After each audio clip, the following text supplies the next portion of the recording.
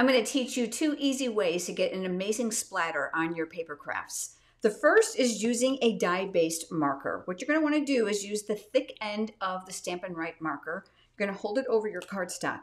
You're going to position the tip of the marker just inside the lid, and you're going to flick.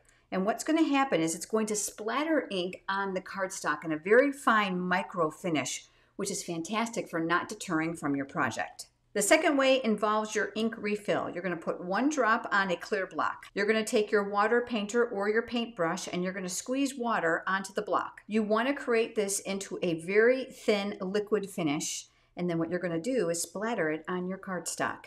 You can see that this is going to achieve 2 different results, but both are perfect to enhance the backgrounds of your handmade cards.